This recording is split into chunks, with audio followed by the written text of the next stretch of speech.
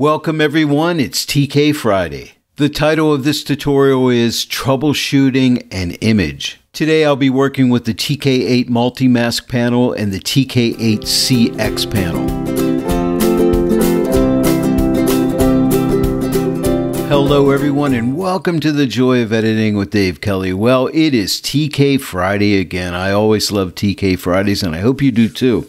Hey, if you've been enjoying these shows, let me know in the comments section below. I'd love to hear from you. I'm working with a stock image today, and I'm also providing a link for you to be able to download this image and follow along with me. And the reason I chose this image, I liked it, but I thought it had some issues, and I thought we would troubleshoot it and then use the TK8 MULTI-MASK Panel to correct it. And today I'll be relying heavily upon the color grading tool. Who would think the color grading tool could be used for other purposes other than color grading? And I'm finding you can really do a lot of great editing and correcting problem areas of your image with that color grading tool, which I'll show you here very shortly. Well then, let's get started. Okay, then we're troubleshooting this image. So the first thing that I'm noticing as I study this image is it seems a bit dark to me, especially in all this foreground area here, and it seems to have a bit of a blue cast on it. I think I'll start out with a zone mask. So let's come up here and click on this zone mask icon, and let's find an area, maybe somewhere right in here. Click OK. And now let's just refine that mask a little bit. Maybe I'll just narrow it a little bit and let's lighten it up a good bit here, just so we're selecting a lot of the area that we want. And now let's output it to a color grading tool, okay, which is a curves adjustment, but then we have this really cool interface to work with. I'll start by giving you a tip. I find that this midtones icon, click it. I always start with midtones because I find I get the most bang for the buck with this midtone adjustment, especially when I'm doing these corrective type repairs. We basically have two things we can do with this color grading tool. We can lighten up the image or darken the image down. Now remember, we're darkening through a mask, which is very important. It's really helping us. And we can also alter the colors. And this color wheel is really nice. And this is a very intuitive adjustment here, and it's a lot easier than working with the curves. Now everything we do here on this color grading tool is dealing with the curves, but it makes it very simple to work with. First thing I want to do is lighten up the entire image, so I'm just going to take this slider and start to drag it to the right, and you notice how I beautifully lighten up my image through this zone mask, which is really nice. Now I think right there looks good. Here is the before and here's the after. Now let's work with the color. Remember I said it has like a blue cast to it. Now when we look at the color wheel, we see we have blue here. So to counteract the blue, let's just slide up into the warmer tones, up into these yellows. And as we do, you see how we can beautifully and easily remove that blue cast. And just play with this till you think it looks about right. I mean, take your time. But I think maybe right there, here is the before and here is the after. I also want to point out on this color grading tool, you have this icon right here. And basically, when you click it, it'll change this blend mode from normal to color. Now, when it's in the color blend mode, it's not working with the luminosity here. It's just working with color. So in this case, it's not really helping. But sometimes you don't want to alter the luminosity, the lightness or darkness of the image. You only want to affect the color. So that's a good icon to click to change it from normal to color, just to make a test. Okay, then back to troubleshooting. The next thing I'm noticing are these trees. I'd like to change the tint of these trees a little bit, the color on these trees. They look just a little bit off to me. So let's go ahead and let's close out the color grading tool. Let's get a, let's do a color mask. So let's click this icon here and let's select some of the green tones in this tree. Click OK. And let's go ahead and lighten those up a good bit. And I think that's covering everything. If you need them lighter, you can come up to this levels adjustment or curves adjustment, and you could go ahead and lighten those up a little bit more if you'd like to. And maybe I will. I'll just lighten them up just a little bit, and I can pull in the highlights in, lighten that even more. Maybe somewhere right around in there. And let's output this to another color grading tool. the first thing I want to do is click on this midtones icon. You'll notice that my properties icon is open. I can go ahead and shut that, or we could leave it open and you can see what's happening when I adjust this. So whatever I do over here will be reflected over here. Maybe I'll leave that open just so you can see that, but you can close it if you don't want to look at that. I think I'll start by working on the color of the tree. So I'm going to shift the midtones more into the green tones, and you see how they turn nice and green. And you just got to find the right spot where you think it looks right. Maybe somewhere around there. Now, if I decide I need to lighten them up, I can lighten them up here if I need to. Or I could darken them down a little bit if I want. You know what? I might darken them a little bit. Here is the before, and here is the after. But you see how that just takes care of that color there for me? And again, take your time and try to figure out the right tone. You know, you can make them more green if you want, or less green. There's a little bit of a yellow component in greens all the time, so I think right there. So here is the before, and here is the after. And you notice you see it in the water as well. Here's a little tip for you. If you want to see what your mask looks like, just come to your TK8 combo or CX panel. In my case, it's the CX panel. And click this icon here, and you could take a look at your mask. Now you can see other areas are being selected, like this tree here, some of the mountains back here. So I think what I want to do is mask the mask here. All right, so let me go ahead and shut this off. I'm just going to put this color grading layer into a group with a black mask, and just click this left side of this icon, and that gives you a black mask. And you want to make sure you get a white paintbrush. So I'm going to click on my white paintbrush. I'm going to get rid of this properties panel right now just by clicking on it. And with my brush, I'm going to have a nice big brush here at 100% opacity and flow. And I'm going to use white paint and just simply paint that color where I want it to go. Like I'm going to miss the rocks, but just on all these areas in here, make sure you get it all painted. Okay, here's the before and here's the after. And I think I'm going to paint some of that in the water as well over in here. Mainly right in this area, maybe some down in here. Okay, so that's that masking a mask, and it's really quick and very effective. And don't forget, you're working with this color mask here, so it's really protecting you. But there's no need to add that green on this tree and up in here as well. So masking the mask is a very good technique to use to do this. Before I move on, let me double click this icon and we'll see our curves adjustment layer, but you can see the changes that the color grading tool has made here. And if I want to lighten these trees up, which I think I do now, I'm just going to take this luminosity slider and drag it a little bit to the right and just lighten those up a little bit more. Now that I have my masking a mask technique done, I think I need a little more. I'm going to close the properties again. But here is the before and here's the after. And I like it. I think it's good. And if I felt it was too strong, I can always come back and pull the opacity back on this group if I wanted to. And one word of caution, I'm going to open up the curves adjustment again. Do not touch the curves adjustments here. Do not alter them here.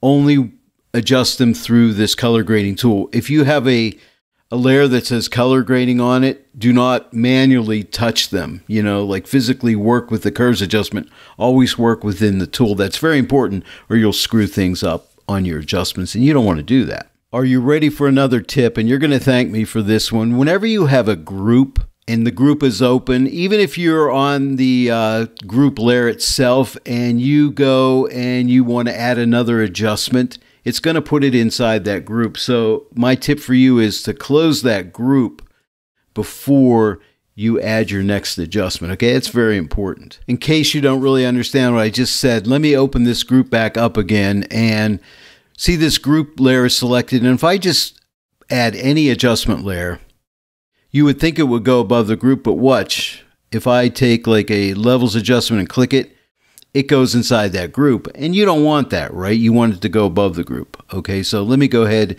and delete this out of here. But you'll notice now if I close this group and add a levels adjustment, now it goes above. So kind of important. I just wanted to point that out. Okay, back to troubleshooting. So let's go ahead and X out of this color grading tool now. And the thing I want to do next is I think these mountains up here, there's a little bit of a nice glow, like an orange type glow on these mountains. And you can't really see it very well. So let's see if we can alter that. Let's go ahead this time and get, I think a color mask will work. So let's click this icon here for color.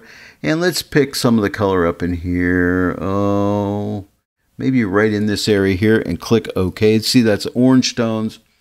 And let's go ahead and lighten those up. I'm going to drag this the whole way to the right and see what I get here. Yeah, so it lightens those all up right there. And I'm happy with that selection. I think that's good.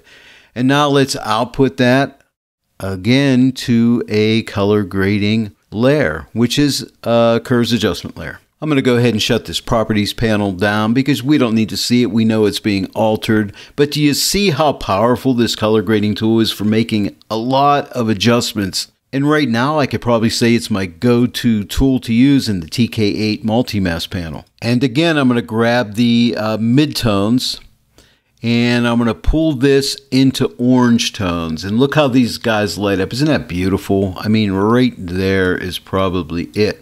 If I needed them to go lighter, I could pull this luminosity slider to the right and lighten them up just a little bit more. I don't want to go too much there. But here is the before and here is the after. Now it's affecting some of the tree down here and a little bit up here on this, I don't know what you want to call this, part of a mountain here. Let me see how that's really affecting that before and after. I don't mind it so much on here, but I don't like it down here. So what I'm going to do is mask the mask. So let's click the left side of this group icon and make sure we have white paint, which I do. I'm going to get a nice big brush, soft edge brush. And let's go ahead and at 100%, I'm just going to paint that in on these mountains over into here, even down in the water here, because it's reflecting down in the water, which is beautiful. I might go to 50% and just paint some of that on here as well. I think that'll be good. Now here is the before and here's after, just that easy. The next thing I want to do is, I don't know if you could see it, but on this snow on the mountain here, I see like a very slight blue cast, and I'd like to get rid of that. And to do that, what I'm going to do is get a new color grading tool, and I'm going to go ahead and choose midtones again, and then just simply drag the midtones into warmer tones, and you'll see right here as I'm dragging, see that everything warming up. Now the entire image is warming up, which is what I don't want, but I just want that snow to get rid of that little bit of a blue cast, and I think right there looks good. But let me show you how I'll take care of removing it from the rest of the image. I'll start by shutting off this color grading layer. And for now, I'm going to close the color grading tool, and I will get a luminosity mask, just a regular luminosity mask, and maybe like a lights 2 may do the job. Yeah, that's looking pretty good. And I'll modify it with a levels adjustment, and what I think I'll do is lighten that up a little bit and darken the rest of the image down. I'll move the shadow slider in, move the highlight slider in to lighten things up even more, narrow it down a little bit more, something like right there, lighten it up just a bit. And then what I'm going to do is click on this icon right here, because what it'll let me do is it'll let me paint through a selection. It loads my mask as a selection, turns my layer back on, and gives me a black hide all layer mask to paint through. And now I have a brush tool with white paint, and all I need to do is just paint and get rid of the color cast, okay? And right now my opacity is at 50%. I'm going to paint at, I think 50. I'll try the 50% first, and I'm just going to paint on the snow itself. And when I do, it'll just reduce that blue and add a little bit of warmth. Okay. And I'll even get over here a little bit in this area up in here. There's some snow over here. A little bit down in here, even in this water. Hit it a couple passes. Here's some snow up here. I'll hit it a couple passes. And I'm just painting through that selection. Every time I lift my brush, I'm adding 50% more of that paint. But you get the idea. That's it. And I can even come down into the reflected snow in the water here and get rid of it as well. Okay. But can you see that color grading tool? It's so powerful. I just really love it. And just like that. And I don't know if you'll really see this, but here is the before and here's the after. I know it's going to be hard to see. But I can come back and click on this curves adjustment, and now I can come back and click on my color grading tool and click on this mid-tone swatch again, and you can see there it is right there. And now if I wanted to add more warmth there, as you can see, I can add a lot more warmth, or I could even darken it down if I want. See it darkening down, but I think I'm going to leave it right where it is. But I just want to remove a little bit of the blue off there, and I think right there, here is the before and here is after, and hopefully you can see that. I'm going to let a little extra warmth on there just so you can really see it. The next thing I'd like to do would be to darken the sky and give it a little bit more saturation, a little bit more blue in that sky. And to do that, what I'm going to do is come to the CX panel and click this icon to select the sky. Loads it up as a selection. Now it's telling me this will discard your current selection. Do you want to continue? Yes, I do, so I'll click OK. It now selects the sky, as you can see up here. Hopefully you can see the marching ants. And now all I have to do is click on this plus on this color grading tool. It will add a new color grading tool with the sky selected, so that's really cool. Let's click midtones again, and let me darken that sky a little bit by taking this luminosity slider and moving it to the left a little bit. And now let's add a little bit more blue into that sky. Isn't that cool? And maybe darken it a little bit more so you can really see it. But just like that, here is the before and here's the after. Just that easy to fix. We're almost finished, and I hope you've stuck this out with me because you're learning a lot, I'm sure. I want to lighten this mountain area up a little bit here. So to do that, I'm going to get out of my color grading tool by clicking the X, and let's get a zone mask. I'm going to click right in here. I just want to lighten this mountain up a little bit. Click OK. And let's just narrow that down somewhat, maybe like that, and lighten it up like so. I think that would be good right there. And then I'm going to use a color grading tool again. So let's output this to a color grading tool. Midtones. Let me lighten it up a little bit. Just a wee tiny bit. Here is the before and here is the after. I'm going to leave it there for now. Maybe just lighten it a little more so you can really see it. Okay, right like that. We could even warm it a little if we wanted to. Just add a little bit of warmth. Maybe just a tiny bit of warmth. I think it'll look good. I'm going to mask the mask by clicking the left side of this group icon. Gives me a black mask. And I'll use a white brush with 100% opacity, a large brush with a very soft edge to it. And again, 100% paint. I'm just going to paint that adjustment on. Real quick and easy. Not going to spend too much time here.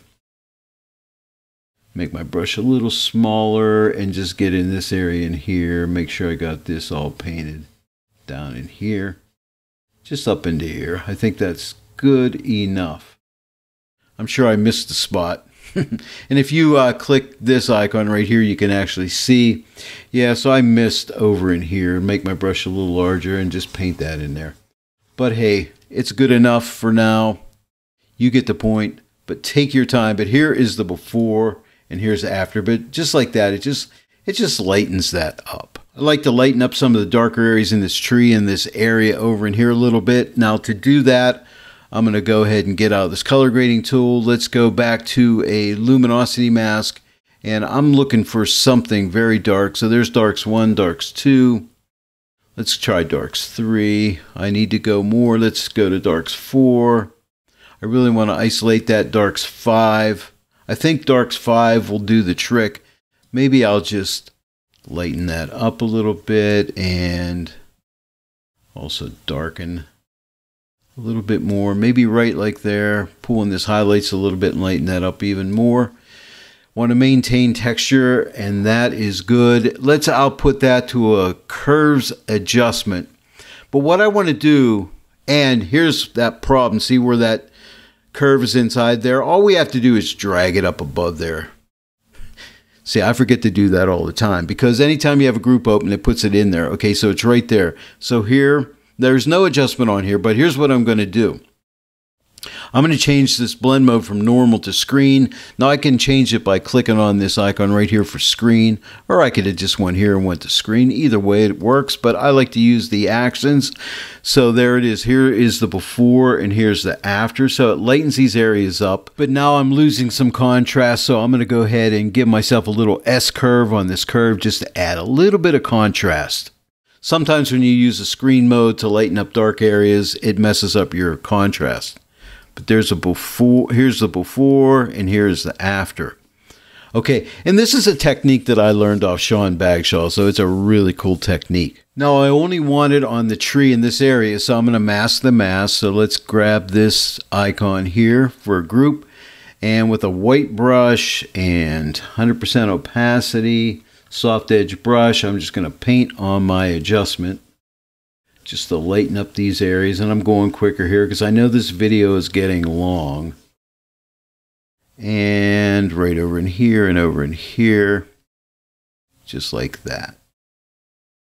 And I think that's good. So here is the before and here is the after. One final adjustment I promise, and that is to lighten up the midtones in the image, but I don't want to affect the sky or the real light areas of the image. I'm going to use a calculation to do that.